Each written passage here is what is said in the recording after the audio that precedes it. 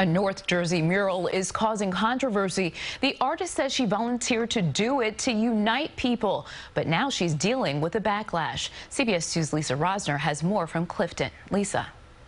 Andrea, this is part of the mural here under the Garden State Parkway on Allwood Road. Ironically, the theme is use your voice, and some people did, complaining about it. Fists of all skin colors side by side was the original vision for the mural. Clifton High School grad and artist May Uasa and more than a dozen other Clifton teens spent 5 long days in the July heat painting it voluntarily. But after the first fist on the left, a black fist, was finished, she was told to stop and change it.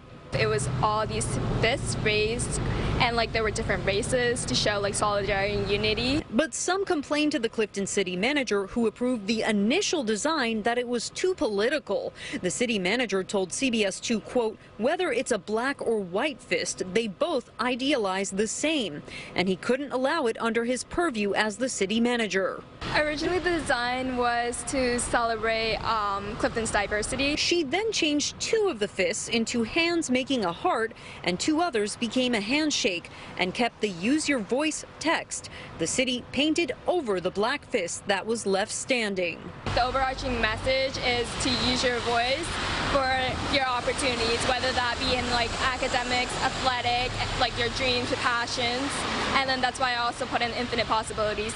Across the street, the second half of the mural says infinite possibilities with people holding hands. Zelly Thomas is with Black Lives Matter Patterson. Incredibly disappointed. I'm hurt for the artists. I'm hurt for the communities, but we can't defeat racism by ignoring racism or trying to wish it away or wash it away. And it shows that we have some work to do as a town for our minority community. And recently, the Turnpike Authority, which runs the Garden State Parkway, caught wind of the mural and told the city of Clifton the whole thing must come down. A spokesperson says the agency does not allow paint on any of its bridges, but some residents will fight for this to stay at Wednesday's city council meeting. I would like to see them leave it. There are other signs on property of theirs, and it's oh no, now we're going to get rid of this one. You're oppressing their voice.